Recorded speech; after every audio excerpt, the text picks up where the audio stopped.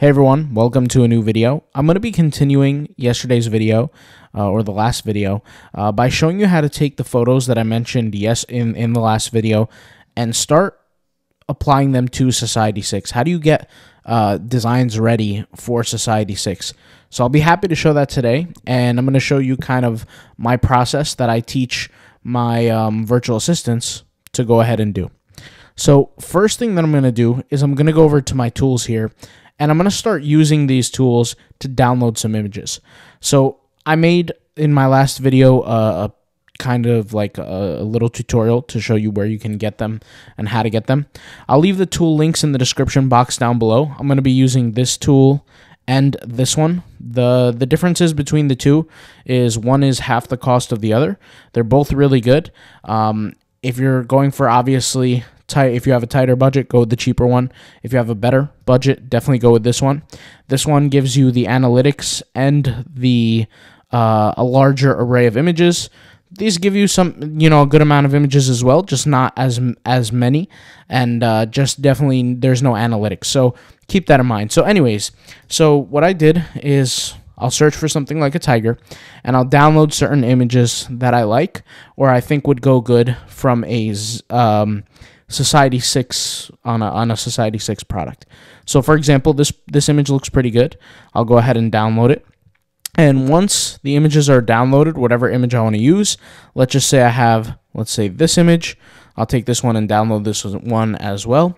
After I do that, I will have the images already downloaded. I'm going to upload them into my application here called Lumnar Neo. I'm sure you guys are eventually going to use this app. This app is extremely useful. It has upscaling, editing, lots of things. I'll leave the discounted link in the description box down below, so once you click on it, you'll be able to have a discount automatically applied if you decide that you want to use it. But I'm just showing you, like I said, my process as to how I use it. And the reason why I only show a few applications in my YouTube videos, guys, is because I only use a few. I'm not going to say other people's names of softwares because I definitely don't want to, disrespect them. But I'm not going to just say names. You guys know what I'm trying to say. But anyways, let me go ahead and upload some images here. You could see I already uploaded some images. Like this tiger image came from the other tool, the cheaper one. So if I search for tiger here, right, this is the cheaper one once again.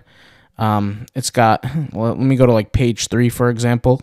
I'll go to this, let it load, give it a second, and the image was right here. And both of these tools are adding images pretty frequently, so yeah. Anyways, there's a few images that I downloaded. But what I'm going to do now is I have certain images uploaded, and the first thing that I have to do is I have to keep in mind that I will eventually need to upscale these images. And it doesn't matter what image it is for Society6, I'm going to need to upscale all of these. So this image, if you look here, it shows the sizing. And so like this image, which is the first one, it's 4,770 pixels by 3,330, which is great. It's really nice, really big. But I need it to be even bigger when it comes down to Society6. With an image like this, once again, good, 4,400 pixels by 2,900, it's good, but it's not good enough. I do need it to be bigger. Same thing with this, same thing with this, same thing with all these, right? So what I'm going to do is I'm going to take, for example, this, let's go with this image. Why not? This tiger sitting pretty majestically right here. The image is great. Like I said, it's really nice, really high quality, but definitely needs to be bigger. Before I make it any bigger, I'm going to see if I can make any edits to it that will kind of make certain colors stand out. So I'll go over here and I'll scroll down. And first thing I'll take a look at is my develop. So I'll just click on develop here and I'll go to smart contrast, and I'll either drag it all the way to the right or all the way to the left to see the differences in the settings. So you can see here, if I move it to the right, it kind of becomes a little bit too washed out in terms of the lighting, too bright. And then if I go here, it's a little bit too dim. So what I really want is I like this dim aspect because it shows more greenery in the background. It makes the tiger a little bit more clear to see. But I definitely need the brightness to increase. So what I'm going to do is I'm going to increase my highlights just slightly, kind of like this, decrease my shadows. So basically what I'm saying is I want whatever dark, I want it to be darker, and whatever is light, I want it to be lighter. And then I wanted this smart contrast to the left, which looks significantly more clear than the original. So this is what it looks like now. This is what it used to look like, right? You guys don't have to go through this editing part. I'm just taking full advantage of the tool that I pay for. So yeah. All right. Now that that's taken care of, I can go over here to color and I can choose different saturation of things. So I could choose a higher saturation like this, or I can choose a lower saturation. I personally prefer this really high saturation. I think it's absolutely beautiful. I might decrease it just like a little bit, but other than that, it's pretty good. So once again, huge difference between this image and this image, right? You could see all the color. It's very clear. You know, if I wanted to, I could zoom in on the eye of the tiger and really see some of those crazy details. And you guys could see here, I don't know if my camera, my screen recorder is picking this up, but crazy details here. So now that that's taken care of for me, now it's time to upscale. So the image is already, once again, 3029 pixels by 2019. So my goal, I'm going to say for most of my designs, I want at least 10,000 pixels. Now, the largest product it's not the largest product, but it requires the largest size is your duffel bags on Society6. And the duffel bags, I believe,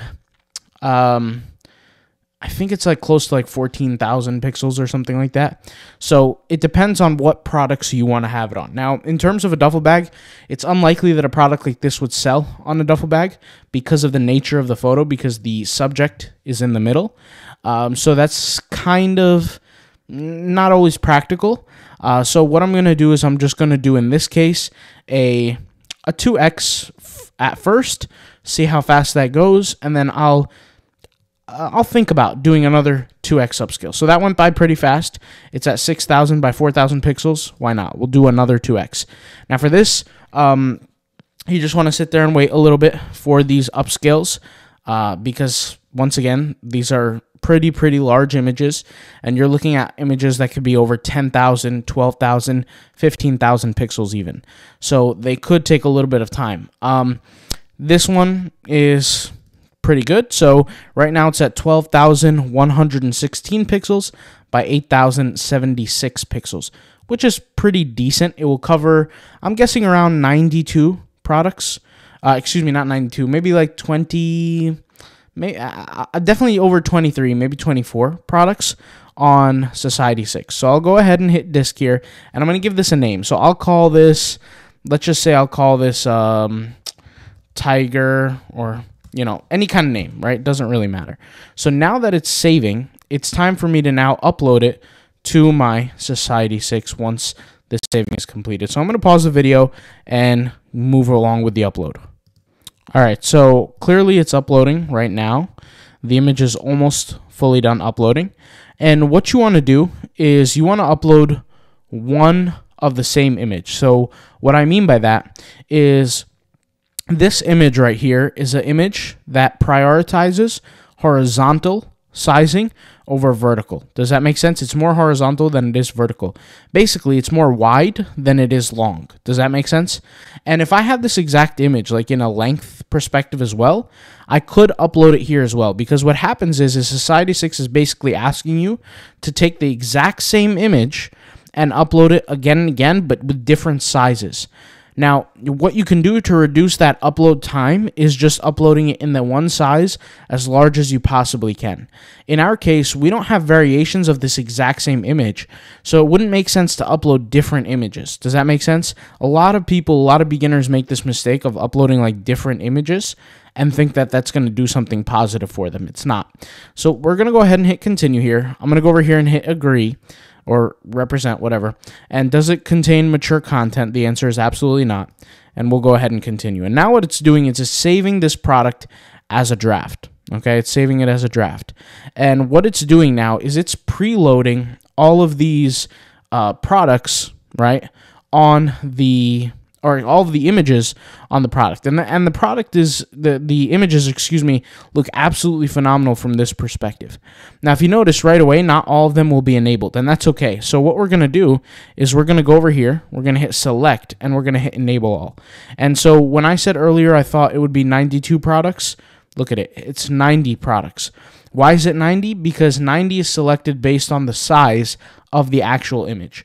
If the image doesn't fit for that specific product, it cannot be selected, it cannot be enabled. If you have all of the products enabled, it will look something like, I think like 94 or 96 or 97, something like that. I can't exactly remember too much because we don't always create like the duffel bag you'll see here is the large, like it requires the largest size, and we don't always go up to that. So, you know, it just depends on the situation. Socks also require a pretty large size, but, you know, it's on the pixel selection, right? So you have the horizontal selection, you have the vertical selection. And if something doesn't fit that vertical need, then it's not going to fit. Like, for example, the socks, it's all vertical. So it needs more pixels vertically than it does horizontally. Something that I will say is, keep in mind what Society6 sells the most of. So Society6 will sell the most of everything in this section here. So let me show you. From this section, from wall art, all the way to here, it sells the most. Here's the second group that sells the most, third group, and so on. So essentially, it's safe to say, right, that Society6 will sell more bath mats, for example, than it will of cutting boards. And that's not really my choice. That's not something I've selected. This is what Society6 does. And you could even try to, if you have sales or anything like that, you could look into your sales charts. For me, I'll say that most of my products either sell somewhere in this category or in this category. That's just me. But obviously, there are certain things that depend on it for your design type and things like that. So overall, the margins are a lot better on Society6 than some other websites, but obviously you can control that in the earnings section. So anyways, now that you kind of got that done, you could see now what products are being uploaded. There are some times in certain situations where you can go ahead and you can change the calibration of the image. So I'll kind of show you what that looks like now, and I don't want this video to go on for too long because we can certainly make more videos. But if you see here, this is going to be an example of a general phone case product on Society6. And when you look at the image, it looks like the tiger's face is somewhat cut off in the case. Now, this is not the worst thing in the world. If I wanted to take an extra minute, I can go over here and just move this slowly to the left, just like this, right? Without really kind of losing frame on any of the bleed area or the extended art area. And the reason why I don't want to do that is because after I apply this, I can apply this change to other products as well. So if I go over here, hit generate preview, and this is, let's just assume this is something that I like, and I can give it a while. Depending on the size of your image, it will take longer or it'll take shorter to generate a preview. But after you generate a preview, if you say you like it, right, if you think it looks decent, and sometimes I do recommend to really take the time, just look at the preview, right? If you like it and you're satisfied with it, you can just go over here and hit save and enable. Now, what's going to happen is when you click save and enable, you can apply the cropping to any product. So, well, not any product, but certain products in the category. So here we have iPhone skins. I can take this and apply it to iPhone skins. And what I'm applying is, I'm applying the change that I made, right? So the change of moving it to the left, that's the thing that I'm changing, right? So we have iPhone skins, we have Android cases, right? We have Android card cases, we have iPhone card cases. We have, different products like that. So let me just see here. We have rugs, outdoor rugs, zip tee, hoodies, shirts, long sleeves, crew necks, bath mats, tank tops. Just hit enable, right? So I enabled this setting on 4 different products. So if I was to look here, there are really no other mistakes that I'm too mad at when it comes to the products. Now, I'll say this. There are some products that just by the nature of your design, they're not made to fit on. So, for example, if we look at this Apple Watch band, the Apple Watch band is so thin that either way, no matter really where I make the edit, I'm not really going to get any benefit out of this. So if I change this to like this or like this or like this, yeah, it might make a small difference, but it's really not going to make that significant of a difference. Does that make sense? So yeah, I could enable this, but it won't make a tremendous difference, right? So I can look at, for example, this product. Where is it? It's like a table or a bench, whatever it's called. Let me see here. It's a, I know it was here somewhere. We have the yoga towel. Here it is. It's one of these. Because of its nature, it's like if it's so horizontal, vertical, it's not going to appear well. Things are being edited, so that's why they're kind of not appearing. That, they'll take some time to appear, but I can go to something like this, like an active t-shirt, and just simply move it, right? And in some cases, like I said, you're not always going to have the ability to move it. Like this one, I can move and it will be a little bit better, but then again, certain things is just not made for, and that's fine. My goal through selling on Society6 is not to enable my product and make it perfect for all of the products, but only a specific group, right? And I don't have a specific group when I say, oh, I want only benches or I want only rugs. That's not my goal. My specific group is as many products it can possibly be on looking decent. That's all it is. So like I go to a product like this, and even though this product is not perfect for my image, I can still alter it slightly.